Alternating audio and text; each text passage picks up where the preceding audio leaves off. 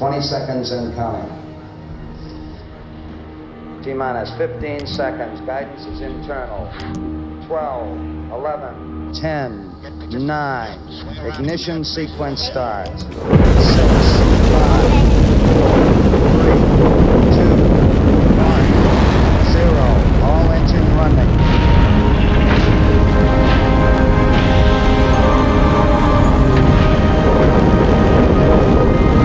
Liftoff. We have a liftoff. 32 minutes past the hour. Liftoff on Apollo 11. Power clear.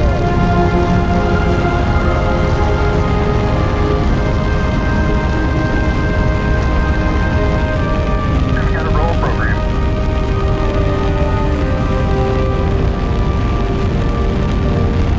Plus 30 seconds. Apollo 11, this is the launch operations manager. The launch team wishes you good luck and Godspeed. Thank you very much. No, it'll be a good one. Welcome back. I'm Cosmo. Today is part 1 of the Apollo 11 mission recreation. This week's challenge from KSP, it's week 4, and it is Apollo 11. I'll be going for the Jeb level, which is recreating Apollo 11 and landing on the moon.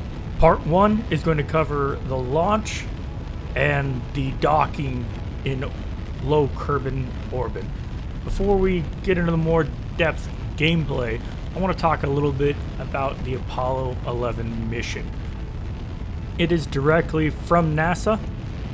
I will link in the description below, and I'm going to read verbatim what this talks about. So the mission objective of Apollo 11. The primary objective of Apollo 11 was to complete a national goal set by President John F. Kennedy on May 25th, 1961. Perform a crewed lunar landing and return to Earth. Additional flight objectives included scientific exploration by the Lunar Module, or LM, crew, deployment of a television camera to transmit signals to Earth, and deployment of a solar wind composition experiment, seismic experiment package, and a laser ranging retroreflector. During the exploration, the 2 astronauts were to gather samples of lunar surface materials for return to Earth. They also were to extensively photograph the lunar terrain, the deployed scientific equipment, the LM spacecraft, and each other, both with still and motion picture cameras. This was to be the last Apollo mission to fly a quote-unquote free return trajectory, which would enable a return to Earth with no engine firing, providing a ready abort of the mission at any time prior to the lunar orbit insertion. The crew for Apollo 11 was Neil Armstrong, he was the commander, Edwin E. Buzz Aldrin Jr., he was the lunar module pilot, and Michael Collins, he was the command module pilot.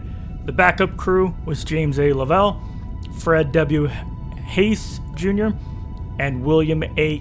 Anders.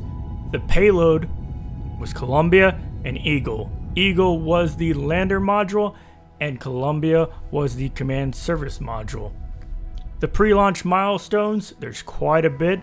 I would recommend going to the link in the description below to take in all of the pre-launch milestones. The launch happened on July 16th, 1969 at 9:32 a.m. Eastern Standard Time. Launch Pad 39A, which is one of the most infamous, if not the most infamous, launch pad in the world. It is where everyone knows, and everyone really wants to launch a rocket from there, which I think was a humble and noble goal to honor the past space explorers and keeping kind of that tradition of 39A being a unique and special launch pad. The Saturn V AS-506, High Bay 1, Module Launcher Platform 1, and Firing 1. That covered all of the launch. Its orbit reached an altitude of 118.65 miles. It was at an inclination of 32.521 degrees.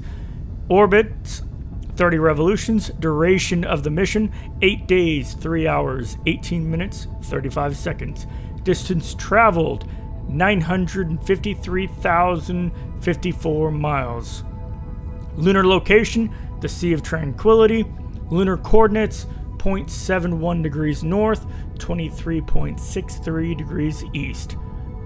Landed in the Pacific Ocean on July 24th, 1969 at 12:50 p.m.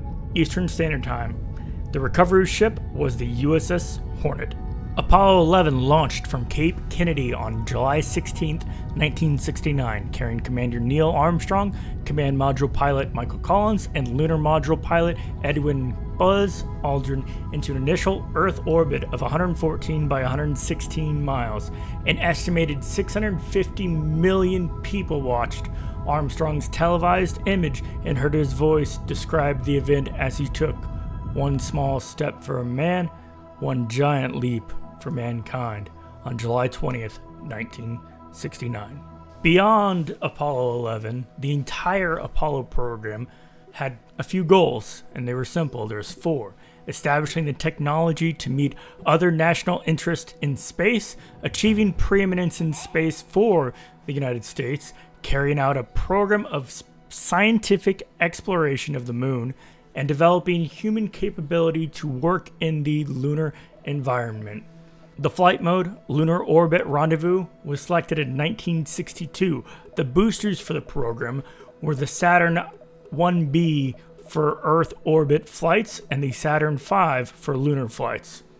Apollo was a 3-part spacecraft: the command module, the cruise quarters and flight control section, the service module for the propulsion and spacecraft support systems. When together, the 2 modules are called CSM, and the lunar module, LM, to take 2 of the crew to the lunar surface, support them on the moon, and return them to the CSM in lunar orbit. So that's a little history behind Apollo 11. Again, the link will be in the description below. It's from NASA.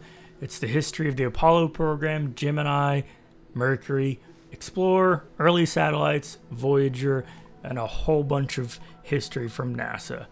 It's a great resource to use if you're just wanting to learn more about how they did things, what things we've accomplished, and where we're going. And it's good to stay in tune with our history, where we came from, how the past helped shape where we are today. Without Apollo, I don't think we'd be seriously considering going to Mars. Now, this Apollo rocket, I did my best to recreate it, and I think it turned out pretty good.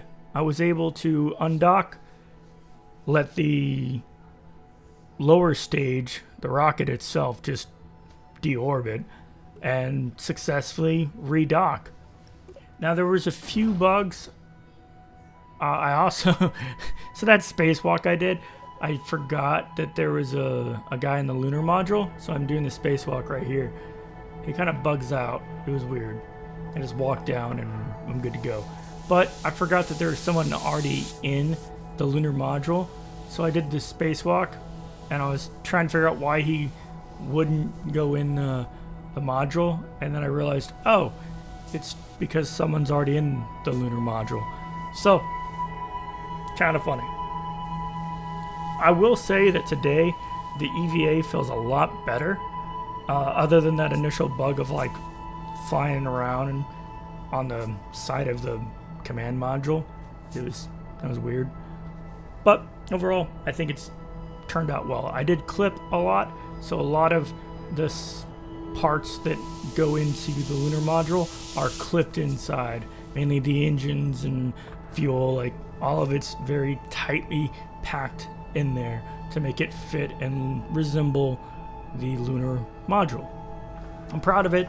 It's simple, but I think it looks pretty good. And the hardest part was getting the docking to work. This game, KSP2, just, it doesn't have that feel that KSP1 has with docking, and I really enjoyed docking in KSP1. But KSP2, it just feels automated, it feels sluggish, and it feels like you can't stop your movement easily. You're just stuck in a spin. And if you lock on to your target, obviously you're going to keep rotating.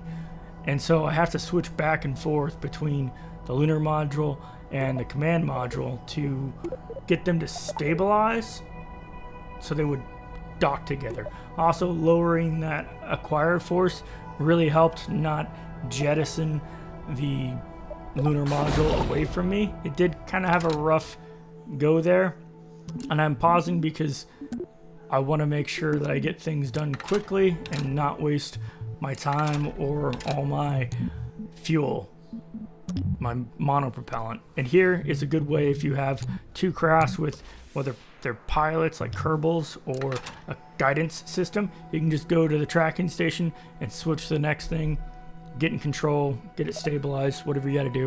It makes docking way easier. So if you're docking to a spacecraft or something, just make sure that both of them have a way to control it. Whether, again, it's a guidance system, a probe, or an actual Kerbal able to control it.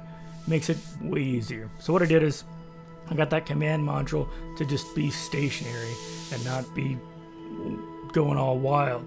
And then I jumped in the lunar module and I used that to do the docking. So you can see Tim C. Kerman here just maneuvering the